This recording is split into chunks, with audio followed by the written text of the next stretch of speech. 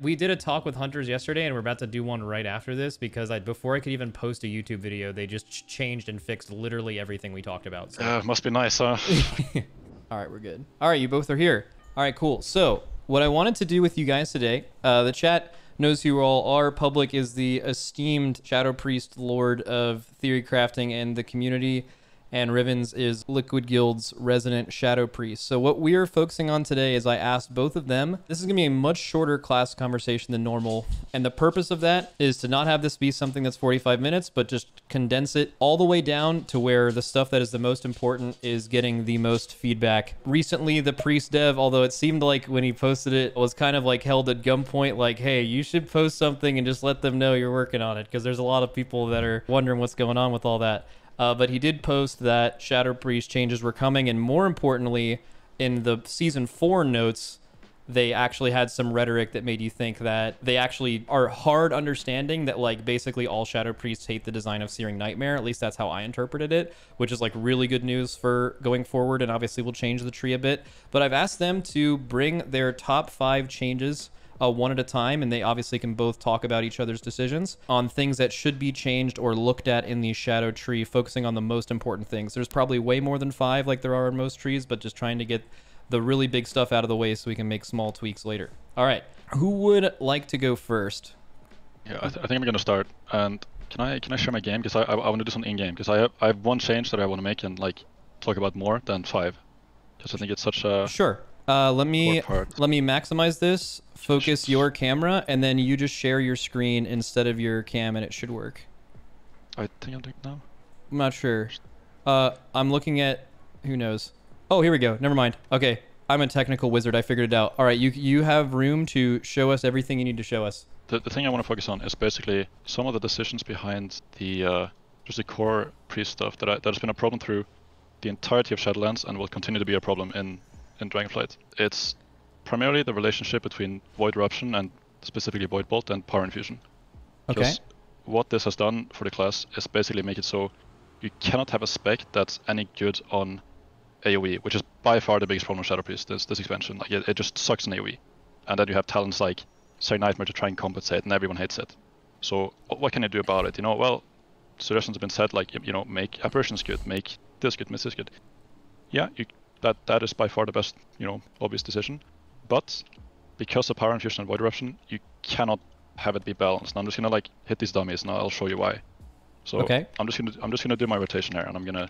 This is like a 5 target, whatever, you know. There's also on retail, but I'm playing the same talents and all the core stuff that you have on Dragonflight, so it doesn't matter. Okay. As you can see, like every global I'm pressing is spawning apparitions, every single one, and it extends dust and everything permanently, and I'm just owning. This is fine. So I'm just gonna do a 40-second window with and without void form basically, and just to show the difference in details. But just pay attention to the gameplay where like every global spawns apparitions and everything is just great. And I'm like, this damage is actually not bad. Even you know, it's fine. But the moment you fall out of void form, it's starting to get real shit. If you look at the damage breakdown, we can see that it actually isn't like this is a pretty healthy damage breakdown, because you know, VT on top, sure, it's not damage, but this is also, we want this to be good. And there's a lot of talents in Shadowlands that interact with this. For example, the Idol of Yogg-Savanna, whatever it's called, that summons a pet when you summon 50 apparitions. Normally you would have like over 200 here. I've seen 250, 220. There's 195, so it's on the lower end, but there's a ton of apparitions, is my point, inside that cooldown window. And you can see that like my single target spells, Divine Plague is pretty high up there as well. And yeah, it's like, it's fine. So if we do the same thing now, I'm gonna do it without PI because of cooldown, but I'm just gonna do the same 40-second window. Where without void form or PI, or just with void form? Just without void form at all. I'm just gonna do Bender. Okay. So here we go. I'm dotting everything up and I'm doing this thing. Notice I'm pressing Mind Sear and Mind Flay, whatever. I'm getting Proc Sear, whatever. But I'm already redotting, right? I cannot keep going because I gotta redot. Whereas in void form, you don't have to worry about that because of the... I'll explain after, but like, just pay attention to the globals. Like, I'm, again, pressing Mind Sear. Full channeling Mind Sear, yeah. Yeah, just channeling. And then, oh, those are falling off. Gotta redot. So, 40 seconds have passed. Let's see. You're doing half the damage? And more notably, half the apparitions. So, I did this a bunch of dummies already. I can go again with PI, but you will find that it'll be hardly higher. It will be like 20 higher at most apparitions. while the other one would like literally double with void form. Okay, so what's the take then for this? So why this is a problem is the fact that you cannot have this window outside of void form be any good, because inside of void form with the current tuning and talents, it'll just be so unbelievably cracked that there's so much anti-synergetic things there. You know, when you come with these two spells together and everything summons apparitions and everything is perma-dotted, you cannot have it be good outside of it, because inside of it, it's just way too powerful, right? So imagine the talents in the expansion where it summons a pet when you summon 50 apparitions. You would literally summon 4 of those in the same window. So are you saying that void form is too strong, or are you saying that and that's why they can't buff Shadow Priest outside of void form? I'm a little confused. So I'm saying that void bolt is a problem because it extends DOS and everything. Like you, again, inside void form, every single global you press summons apparitions, and everything is perma-dotted. So outside of void form, like I mean, you see this gameplay where like I'm just shitting out apparitions on every global, and all my globals are really, really strong, right? When you don't remove, when you have this rotation that is without void bolts, you're suddenly able to tune a lot of the stuff that is important for Shadow AoE. So you can actually make this window good. You can make the window that you're not inside void form be strong. Like this can actually be good damage because you don't have the void bolts that is just gonna fucking destroy everything, right? I think maybe to boil it down into 2 points, just from my perspective. Yeah, I'm someone who I think understands the game at like a pretty high level, and the purpose of this is to give feedback to like the Shadow dev, and I'm sitting here wondering at the same time, like, in a way, phrasing at the beginning of like what you're trying to go after and solve is like, it just needs to be more concise. I can say that like I can say that okay, just remove void bolt. I'm just trying to get across why, because it's like remove void bolt is the yes, take. Like that is the take, because it's like you can solve this problem of Shadow AoE by like 3 different things. You can make all the talents and everything of the design, like auspicious spirits and stuff, work together with PI and void form. But that is like, it is so complicated, and I don't even know where you would start this process. You can also, you know, look at PI, but they're not going to do that, which is fine. Or you can look at void form, which is primarily void bolt. The fact that you're just like spawning apparitions every single global, and everything is perma-dotted and whatever. It's like you cannot have it be too good, because inside that window it's just far too powerful. So maybe let me restate this just so maybe it's clearer, right? Yeah. It's really hard to buff and balance the spec that becomes too good inside the cooldown window, right? Because any small change you make gets magnified incredibly in void form, right? Which becomes a balancing nightmare. So what Rivenz is saying, which I think could use a lot of experimenting, I'd be interested to see what Blizzard comes up with, right? If you remove some of the components and pull back a little bit on void form, you can now afford to buff things like dots or apparitions or other parts of the core spec without things getting out of hand. Is basically what he's saying. Because you know, and we can't really mess with power infusion very much because the other 2 specs have it. I think along the lines he's also saying part of the issue is that void form's a 1.5-minute cooldown. That has issues with syncing up with all the rest of our kit, right? So they could also mess with the cooldowns of our things to line them up better. But yeah, basically it's kind of a mess, I think is what he's saying. Basically void bolts power levels too high in void form, and well, it's not necessarily too high. It's just the fact that it doesn't allow the spec to be viable on AoE, because when you have it in game in the current iteration, that window is just so immensely more powerful than outside of it that it just cannot make this class good, because if it is any decent outside of it, it just becomes so insanely broken inside that window, right? Void bolt is a problem, but you don't necessarily have to remove void form. Like, you can still have this button be something interesting. You know, it's not just, hey, get rid of the spell. You can have it be many examples. You apply it, and everything that's hit by void eruption gets break touch and pain, or you get cast while moving for 15 seconds by the void form. There's a lot of things you can do to make it fun at the same time while improving the core design of Shadow Priest. If you make this change by basically getting rid of void bolts and changing how void form works, a lot of the problematic talents in the next expansion become fine. Like Shadow Flame Prism, a lot of people are pro with that, and I highly encourage you to just go on a dummy and just play without void form and just do your normal rotation. You will find that Shadow Flame Prism actually works kind of fine. I think a lot of these problems just boils down to void bolt kind of being very destructive. Like, all right, cool. So void bolt. Let me hide myself here. I think that's. I had to, and then I'll put you guys over back to the left. All right, we'll probably swap and do one at a time. So we'll go and do public with your first thing you think needs to be looked at. Can be gameplay, can be talent tree related. Yeah, so I mean, first thing, and we covered it at the top, so it's gonna be pretty quick. It's just Searing Nightmare, right? And they've admitted this is a problem, but honestly, like, this is the one biggest thing, because playing Shadow, even if you make other changes to the spec, the AoE rotation is the worst probably thing in the game. And if everyone has ever played Shadow in dungeons, you're just sitting there, Mind Seer, Searing Nightmare on repeat for like the whole pull, and it's just the least fun thing in the game. So yeah, and it's really important to the community, I think. They can't just remove the spell, because right now it's like 40% of our damage in keys, right? So they need to rework it, or if they do remove it, they need to put damage elsewhere in the kit, which, like Rivenz was mentioning earlier, doing that, they need to be careful, because it's kind of volatile based on void form, right? So it also seems like a decent bit of your all's not massive target AoE, but like 5 to 8, like he was just looking at, involves also misery dotting adds and extending it in some situations. And if you are going to have whatever replaces Searing Nightmare or rework Searing Nightmare on the same choice node, those two things are like kind of competing with each other in a way, correct? Yeah, exactly. And I think part of the issue is that our dots currently aren't super valuable insofar as they kind of just unlock the rest of our damage with our mastery. So they kind of have an issue where it's like we feel like we really need to spread our dots quickly to do anything. But they could accomplish something differently if they just buffed dots but made them more, you know, harder to spread, right? So there's kind of a balancing act there. All right, Searing Nightmare, and that is something, again, probably the best news. I think it was in the Season 4 post yesterday, if I can like scroll and find it real quick. Yeah, so they're buffing Mind Seer by like 30%, Shadow Crash by a little bit, and Searing Nightmare as well, going into Season 4, which is probably a little bit late, but yeah, Shadow definitely needed some help if you at all want to play keys on live before Dragonflight. So sweet. All right, Rivenz, what is your number 2? I was actually just gonna talk about the one thing, the Void Bolt thing. That's all I care about. All you cared about today was talking about Void Bolt. Okay, and then that's fine, and we can just... That's fine. It's just like, that is the single most impactful thing. I mean, I don't want to get back into it, but it's like, starting with that, you make the core design good, and then you look at tuning afterwards, right? You're basically looking at Void Bolt as just like this massive design block in the middle of this class, where remaining the way it is... Design block, and more importantly, tuning block. Like, it's so impossible to tune Shadow Priest the way it functions right now. Okay.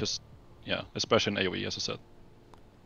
All right, nice. All right, well, then we will just have him go through his, and we'll kind of focus like the Void Bolt thing on its own separate thing, and we'll continue, and then you can obviously comment on everything he is commenting on. So this can be general priest gameplay-wise, general class tree, Shadow Priest spec tree. Your second thing, Public. Yeah, so the second thing, and I also made a forum post about this a couple of days ago, is just the build diversity in our tree is like pretty bad right now. So the biggest example of this, you can actually pick 19 of the current 21 talents in Shadowlands all at one time in the Dragonflight tree. And I think just saying that out loud and like pick any spec in the game, give them access to it, just sounds messy, right? And like overwhelming and just weird, right? And there's a lot of actives thrown in your way in the tree right now. Like you have to pick Shadow Crash or you have to pick Void Torrent to get down to the idle talents.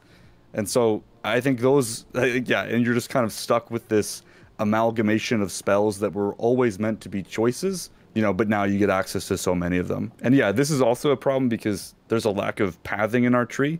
Like if you look at like the Ellie Shaman tree or a couple other of the spec trees, there's a lot more lines and paths. It's very noticeable in the middle. Like, and this is actually something that I think is one of the things I would guarantee is going to be changed about Shadow, is if you look at what's been changed across all of classes, excluding Hunter, because that one's had like just exponentially more changes than any other class by far, and for different reasons. But the pathing is something that has been changed or updated on all trees and is very noticeably the main thing on new trees. Even when some trees have issues, the pathing on them is usually much better than the first couple that they released. And Priest is no exception to that. Like if this Priest tree was released last week, even if it had a lot of the similar issues with what you would pick, you would have connections from the left to the middle. You'd have connections from the middle down to the left. You'd be able from Ancient Madness to be able to select everything in the bottom tree or something. Like it would just look different than it looks right now. So I would definitely expect it'd be clearer, right? Like it's kind of all over the place. Like the Evoker tree does a great job of this. If you look at it, it's like, oh, the left side is like the red spells and the right side is the blue spells.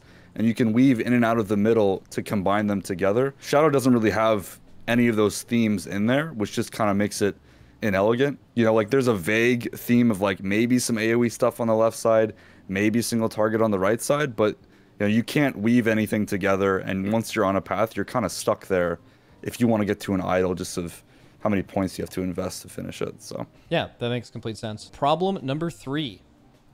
Yeah, so this is something, and I've loved seeing the new trees come out because it feels like Shadow's like uniquely, you know, plagued with this issue, is we have too much utility in our spec tree. I actually took a quote from Ian in the forum post, but Ian was like, yeah, if any player has to choose between utility or throughput in their spec tree, they're just going to pick throughput, right? Shadow has 10 nodes in our spec tree that don't increase our damage, which is like 7 or 8 more than any other spec that's been released so far. So which basically means like, oh yeah, you get to pick one.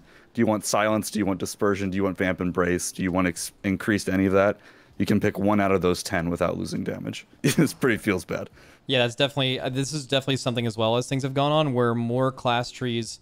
You guys are one of like the half of the class trees in the game that have throughput in your main tree. One thing you're definitely noticing with the new classes where their capstones in their general class tree are focused on utility, they shift all their utility there, and they gave new options for like other specs to have things that other specs have, like shamans getting access to Spirit Walk or Gust of Wind or stuff like that, and it's near the bottom of the tree.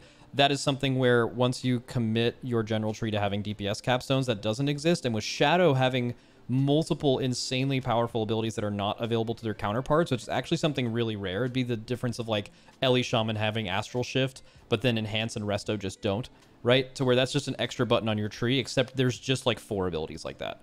And like Disc Priest would love to have Silence or, you know, Dispersion even, and you could even combine Vamp Embrace to being something that Disc and Shadow both use, right? Like, I don't know. There's a lot of opportunity there, I think, to fix that. So it's like very silly that the healer specs have Shining Force in their spec tree. Like, is there really a problem of Shadow having Shining Force? Like, it makes no sense. I think Priest is one of the specs that is getting hurt the most by these, and I'm sure you guys know exactly where I'm going, where these trees are being designed for both PvE and PvP at the same time. For sure. I actually think if only PvE, obviously this is not the case, but if only PvE was in mind, I could almost guarantee that something like Disperse, not VE obviously, but like Disperse and Silence would be available in the class tree, because like it would not push Priest over the healer Priest over the top to have Dispersion. It would actually, like, you're talking about a class that is guaranteed going down like almost all the way to the bottom of the tree just to get a small damage reduction on Fade, right? Like no other class has to think like that. Yeah, it's so disgusting. Like 10% DR in a tree. Look, you compare to Shaman, and it's just it's like you have to take it. And like this node on any other tree for those 2 specs would be like, you know, if I happen to go through it, it's whatever. But like, you know, so that's just like super powerful. So yeah, I would definitely like the utility in Shadow to be, it's hard to make it baseline because anything that's baseline is available to all specs, right? But they could make it a different version, right? So like, you don't have to put the maxed out Silence version in the class tree. You could just have it be a 24-second interrupt in the class tree, and in Shadow at the very top of our tree, you can spec into it to make it a Silence again, right? So they could have like improved versions of on the Shadow tree, and just like the base like core of the spell in the class tree, right? If they want to balance it between PvP and stuff. So yeah, cool. So the 4th one is just Sanguine Teachings is just not fun to play with, and I'll just say in general, like this has actually showed up I think in 3 spots on the tree in general. For Disc and Holy, they have the same thing but with smite damage. Like I don't think it's fun to have more damage while shielded. Like that just as a mechanic, I don't think is engaging, especially in a world where Shadow Priests are constantly killing themselves with Shadow Word Death. It's just not, I don't know, none of this is really sustainable or fun to play with. And you have to invest 3 points into this to get 2 of our idols that are going to be probably the most unique in the game. So, which look really cool, and they're new as well. So it's like it's kind of gatekeeping you from seeing that. I definitely think the pathing at the bottom will be there, dude. Rest in peace to Sanguine Teachings being my low-hanging fruit that I brought up in like every class discussion of being the like worst tree. I think Hunters overtook it when the survival node had the 1 yard per melee range 3-point node, to where I like Sanguine Teachings lost its spot as the thing I constantly brought up as just like, what is this shit? So, and it's it's so much. It's 15% damage to all of our dots. It's actually, I think it's the only talent we have in the tree that buffs Devouring Plague as well, which is also like that's a separate problem. But it's like, it's kind of silly. I think it's worth noting on Sanguine Teachings though as well is that it's one of these talents that you can change this at any point and it's gone. Well, like whatever, it doesn't affect the class, right? Like you can just tune this at any point. Well, I think something it brings up though is dot damage, and maybe that's before we get onto our 5th thing, can just kind of talk about the major shift that happened between BFA and Shadowlands. Obviously, it got a like decent design change, but also one major change that was not just Shadow Priest, but was expansion wide. Every class in the game had their dots nerfed to where something like Starfall has never been as dominant in multi-target situations because it's quite literally the only ability that does that much spread out damage in the entire game. It's like its own niche. That did not used to be the case with dots. Shadow Priest always used to run into an issue where they were really, really good at single target, and for that to be the case ever, if there was ever a second or third target because of how powerful their dots were, they were just the best spec in the game for too long. What would you guys like to see changed about dots, Shadow Priest specifically, in terms of your all's playstyle relative to other classes in the game? Yeah, so that's kind of what I wanted to show on the dummies as well, is the fact that on a rotation of 5 targets, you saw that I was constantly casting dot, you know, I was redotting, and so when you have a lot of targets, there's some sort of soft cap in the cleave it can do. Because you have to read all constantly. And you have like these windows where you dot everything up, then you summon a bunch of apparitions, and you go back to this redot. It's not just going to scale completely out of control. Don't have Void Bolt, right? Because everything is not perma-dotted, and everything summons apparitions. So I think, not to bring up my point again, but if you go down that line, I think balancing dots becomes so much easier than if you don't. Yeah, Void Bolt is just another design block into making dots better again because of the interaction. Yeah. Okay. Yeah, whenever you give us easy ways to refresh and spread dots, they inherently have to then nerf the dot, because like, okay, well, clearly you'll get too powerful, right, if you can spread it. And our dots have been nerfed like at least 30-40% over the last expansion and a half or so, and that's not an accident, right? They're doing that because, you know, players have figured out how to use Misery, and then we get Searing Nightmare, and it's like, well, being able to spread all of your dots that fast, we have to nerf them, otherwise you get out of control. So they've gone too far in the direction of dots are somewhat meaningless now. And people are like, oh yeah, just make Misery baseline. My dots are useless anyway. I don't really care about them, right? And Shadow and Balance Druid, and you know, they're not really dot specs anymore. Like Shadow's a builder spender spec now. It's just with different names, right? That look like old dot spells. So all right. And I think it's like 15% of our current damage is Shadow Word Pain and Vampiric Touch on single target, which is like a husk of what the spec was, you know, in expansions past. So yeah, I think they just need to kind of rein it back in. There's a middle ground there. I think that's fun. We're just a little too far in the other direction. Yeah, makes sense. And it's also something that isn't necessarily specific to Priest. Like they definitely nuke everyone's dots. At least, well, I mean, obviously Affliction still does a ton of its damage in dots, but it's just way more single target based than it ever was multi-dotting as it used to be.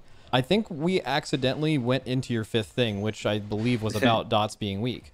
Yeah, I can. The other fifth thing, I guess, and yeah. Rivenz actually brought this up yesterday, which I agreed with a ton, is there's a few talents in here that are buffing our filler spells, and I think that's just a super risky, dangerous thing to buff. So like there's like Rotten Wither or Monomania in the tree that both increase effectively the value of Mind Flay or Mind Seer, and just like rotationally those spells can cause issues where it's like, well, now those filler spells start competing with other parts of our kit. And so I think just, you know, anytime you're buffing those spells, it's a little scary. Like right now on you know, mathematically or in sims, the talents are pretty crap, but if they were to buff them to make them relevant, it's super dank, because we could just be sitting there pressing Mind Flay over and over and over again as our single target rotation. So yeah, I don't want to like to remove anything buffing Flay and Seer as a talent. So yeah, I think that's also interesting as well when talking about other classes and things they've added and removed, where channeled abilities have been brought up multiple times, both with like Hunters yesterday